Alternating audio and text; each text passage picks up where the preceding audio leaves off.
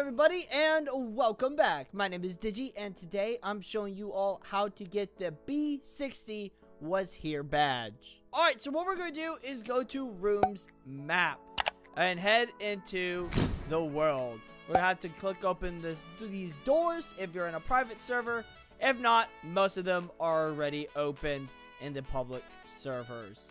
But what we're going to be doing is simply running down through these rooms until we get to a room where there's something very interesting, okay? Something very obviously strange and blue. Yes, I'm so blue, da-ba-dee-da-be-die. I'm so blue, I can die, da-ba-dee-da-be-die. Alright, we're actually getting pretty close. It's getting to the point where, there it is, when it's kind of dark, but not dark enough. But there is some blue and some, oh boy, some unfortunate stuff on the ground. But step on this area, and there you go. Alright, and B-60 is right here next to A-60. So essentially, it seems like B-60 is A-60 without the clouds, though, all around it.